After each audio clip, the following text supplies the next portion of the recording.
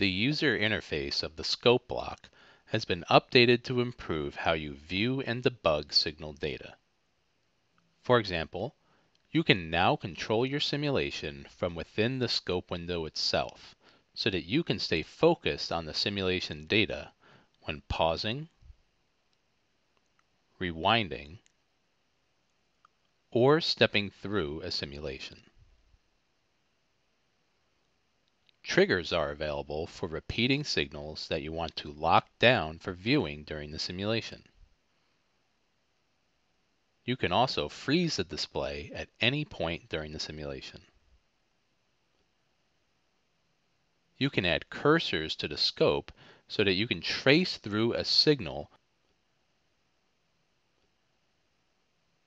or compute the difference between the value of a signal at two different points in time.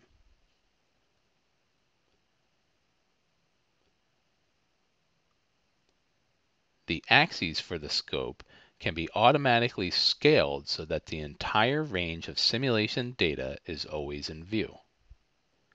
You can also specify the upper and lower limit ranges so that signals are contained within a certain border around the axes.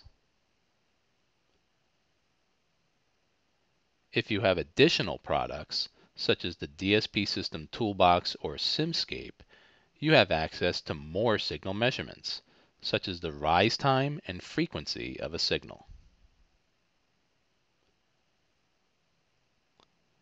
And you can hide the side panels, menus, and toolbars if you want a minimalist view to see only your simulation data.